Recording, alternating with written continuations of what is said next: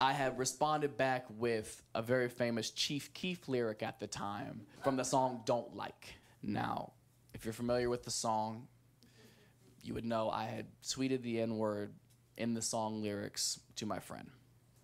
I wish I had never done it. And when this resurfaced, people lost their fucking mind. I'm sorry. White people lost their fucking mind. They couldn't believe it. They thought I had just gotten away with being racist for 8 years. They were like, what? You can't say that. You're not black. You're not in the car by yourself.